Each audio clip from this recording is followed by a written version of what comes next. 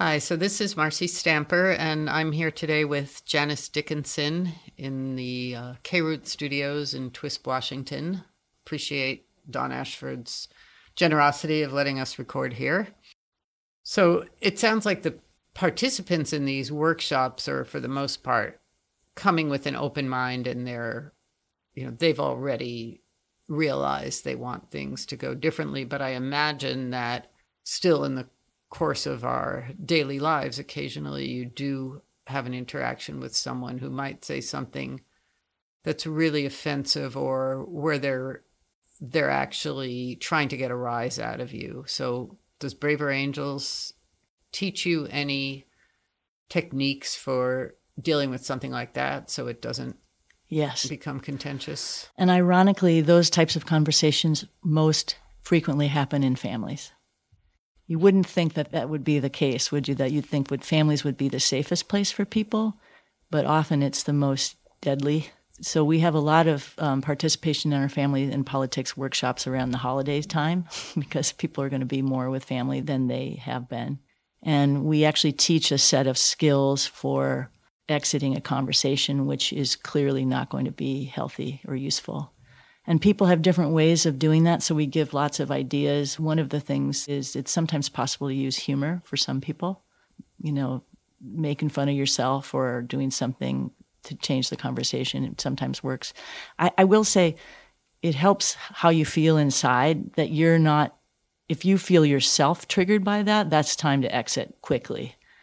If you're not triggered, but the other person is being just genuinely a jerk, then we teach these strategies of humor, or suggesting to the person that maybe this would be a conversation we could have at another time in a better environment. Like, for instance, if this is a Thanksgiving table, Uncle Joe, I'd like to talk to you about this more, but let's not do it here. Can we do it another time? Because we're at Thanksgiving dinner, and for me, that's not a time to talk about this. Something like that. But you find a way either to completely exit. I mean, if you have to get up and leave if someone's attacking you, then obviously that has to happen. But most times it seems like if you're managing yourself and learning how to deal with not getting triggered by these other people's different views, then it's just maybe understanding that this isn't a good time to have this conversation. This person's not in a good place to have it. And what can I do to get out of it as quickly as possible with as little damage as possible? Marcy, there's one thing that I haven't mentioned that would be really useful, and that is that when we're teaching people to listen, we also teach them to understand that that doesn't mean that they agree with the other person. So I'm listening to someone and I'm trying to understand their position, but I don't have to change my position, and I don't have to agree with their position. But my intent is to have a relationship with the other person and bridge the political divide, not because we stopped believing our beliefs, but because we understand that we're both human and we agree to disagree, which is another useful way to end a conversation, is agree to disagree. Uncle Joe, can we just agree that we don't agree on this? And let's go back to the turkey. Something like that. So it's really important, because I think a lot of people think that if they listen to someone else, that means they agree.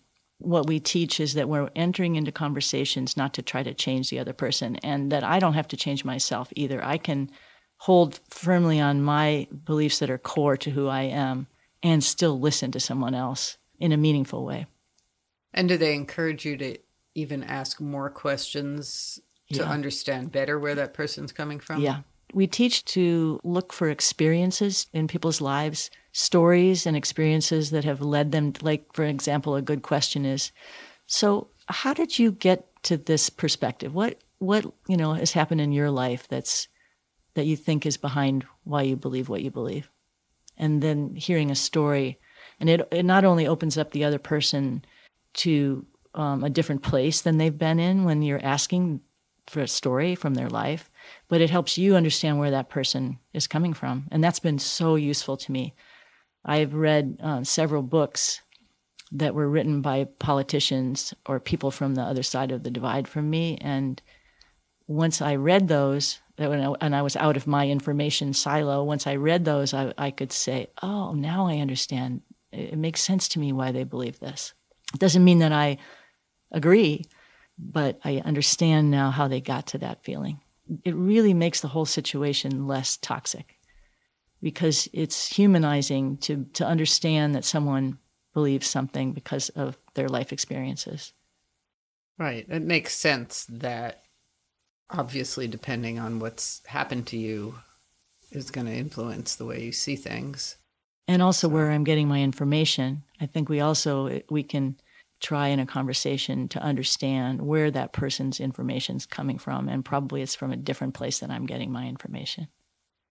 Okay, so if people wanted to get involved with Braver Angels, what are some of the things that you would recommend? Are there local events? Are there online things where they could listen to lectures or read or sign up for some of these workshops? Yeah, the most immediate and simplest thing to do is to go to braverangels.org, and that website is just chocked full of workshops, debates, those kinds of things. But they also send out a weekly email, sometimes twice a week, with all the upcoming events. And it's very simple. You don't have to become a member to sign up. Becoming a member is $12 a year, and it helps support Braver Angels. But you don't have to be a member to participate in workshops or receive the newsletter. And then locally, our alliance is always working on new things, on workshops.